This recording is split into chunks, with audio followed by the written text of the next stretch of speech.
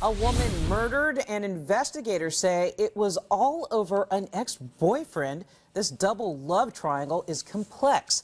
The suspect, Tamisha Odom, is accused of stabbing and killing her cousin, neighbor, and co-worker, Jasmine Smith. Caught in this complex web is another ex-boyfriend. It was the first murder in Hernando, Mississippi in more than 18 years. WMC Action News 5's Conji Anthony has this tale of love, lies, and Facebook. The two cousins dated two of the same men, lived in the same apartment complex, worked at the same place, seeming to live parallel lives until that one fateful moment. It's just sad to know that she gone.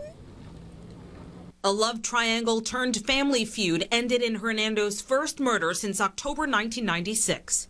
It's hard because that's my cousin, then that's my sister.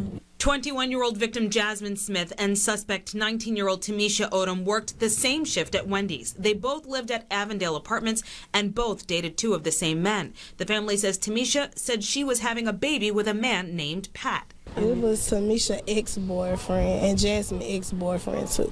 And a social media exchange. Were they fighting over a man?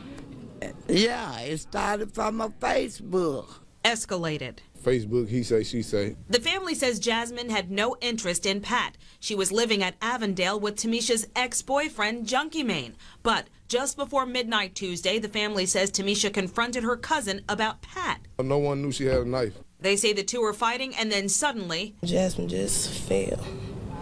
Her eyes went around the back of her head and she was gasping for air. All I seen was my sister laid out. Family members say they never imagined this outcome. Life too short. Tamisha's in jail on a $500,000 murder bond as a state medical examiner conducts an autopsy on her cousin's body. It ain't worth it. You know, once you take someone's life, they can't come back. So if you can, you know, think twice about everything before you do it.